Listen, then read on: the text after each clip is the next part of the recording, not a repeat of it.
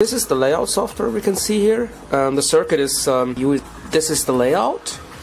So this is the PCB we want to do. It's a single-sided PCB. So it's a single-sided PCB. There's copper only on the bottom side. You print out on a foil. This is our film. This is the exposing machine. It's actually a protective coating to protect the PCB from light. On the film, that's the first thing I have to do. So now I remove the protective coat carefully. The raw PCB. Our PCB is now exposed and ready to be developed. If you look closely, you can see that the photo finish has changed in color. Use the other two.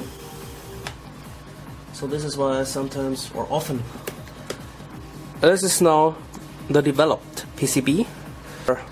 Now let's etch. You see how it changes color rapidly? Or maybe before, open the door.